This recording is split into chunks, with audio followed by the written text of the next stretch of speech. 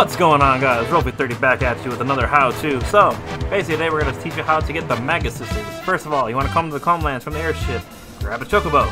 First thing you're going to want to do, for the sake of this, we're going to fast forward this and put no encounters on for right now. Go to the little monster arena guy. Talk to the guy at the reading center. You're going to need all the weapons, which you're going to do right here. So, let's see your weapons. Get all of the taming stuff.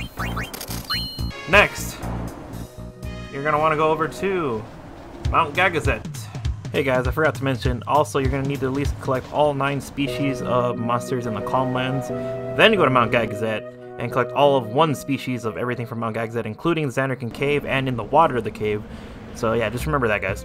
Thank you. Once you get one of every monster from Mount Gagazet, including the cave, go back to the monster arena and talk to the guy. He's going to give you the item called Blossom Crown. See, we have right here, Blossom Crown. After Blossom Crown, you're going to want to get the chocobo again.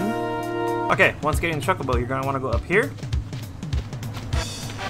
Use the chocobo feather to fly across.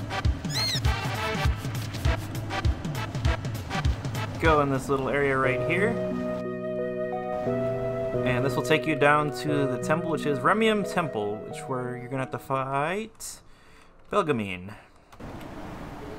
So what she's going to do is she's going to use all of her Aeons against you. But you have to make sure you get all of the Aeons, which, like I said in the past videos, you saw how I got Yojimbo down in the cavern by the Calmlands, and then also by Anima, by getting all the other Aeons, including the Dark Spirit treasures. So once you're done with that, I will just make sure that you take out all of her Aeons all the way up to Anima. Which, if you still don't know how to get Anima, I'll leave a video link in the description on how to get them. She will give you the Flower Scepter as a token of winning. You're going to go to this door and use both the Flower Scepter and the Blossom Crown. Once doing that, both barriers will be lifted. The seal will be broken. And that is how you get the Magus sisters.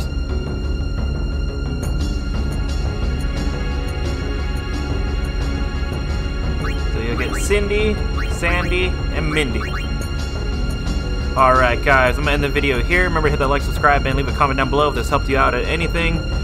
Also, remember to hit that notification button to get notified anytime I make any kind of new content. Thank you, and I'll see you all in the next one.